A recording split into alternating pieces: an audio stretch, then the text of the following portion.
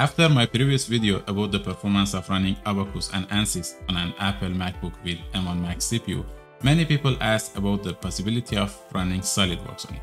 So in this video, let's find out the performance of Apple Silicon processors in running SolidWorks.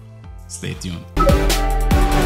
Hello everyone, if you are new here, my name is Hamid. I'm a research engineer based in Montreal, Canada, and in this video, I will show you a benchmark test comparison between a 16-inch MacBook Pro with an M1 Mac CPU and a dual Xeon HP workstation with an NVIDIA A6000 Quadro GPU. First, as you probably know, SolidWorks currently doesn't support M1 MacBooks natively, and there are only two ways to use SolidWorks on an Apple computer.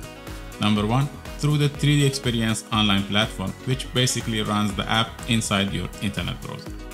Two, through a virtual Windows machine. Our focus today is on the second method. Keep in mind that there is no longer a bootcamp option for running Windows directly on an Apple computer. Let's not go into the details of the performance when you run Windows on a virtual machine compared to when you run it directly. However, using a virtual machine tends to not be as nice for the end user as a native app in terms of practicality. Okay, without further ado, let's jump to my experience with running SolidWorks on an M1 Mac.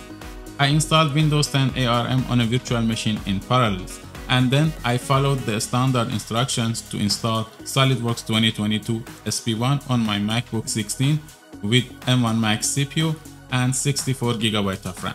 My first try was not successful and I had some problems with the software license manager. Then, after playing with the network settings in parallel, I found that I have to choose my network hardware to work in the bridge mode, and I also have to disable the feature for sharing Mac folders. However, luckily, for some reason, sharing a custom folder was not an issue. Then, I was able to run the software as usual, and once again, the magic behind these Apple Silicon CPUs was revealed. The overall performance was quite smooth in opening a model and navigating through it. The software was quite good at handling and even highlighting the edge of an object during some tests. Also, the 3D view, zoom and rotation of the model was kind of a smooth experience, all without showing any sign of stress on the laptop. My quick review showed that everything was working except for SolidWorks electrical and CAM. At least that was my experience. To be honest, I'm not used to SolidWorks that much and I didn't play with this part. However, I realized that both of these depend on an SQL server that apparently was missing some files or was not able to perform after installation. Finally, for the sake of comparison, I ran the SolidWorks performance benchmark test on both my laptop and my HP Windows workstation. The Windows workstation was equipped with 384GB of RAM and an NVIDIA A6000 GPU.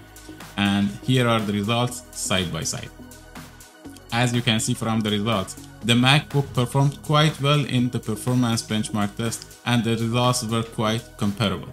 That being said, there can be no doubt about the fact that running a CPU-intensive piece of software like SolidWorks on an M1 MacBook, especially the first-gen laptops, is far from ideal if you consider yourself a heavy user.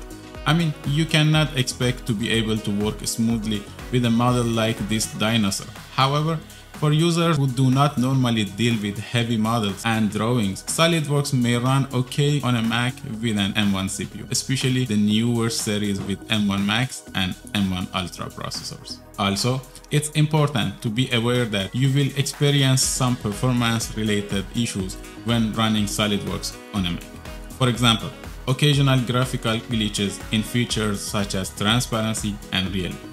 This is because Apple does not build these Macs with a graphical driver similar to the NVIDIA Quadro or ATI FirePro graphic cards that SolidWorks is optimized for. You may also experience other little glitches such as items temporarily disappearing when you rotate, zoom and pan, especially with dimension text and 3D details. But the point is that it is quite usable depending on the size of the model. And that was it. I hope you liked this video.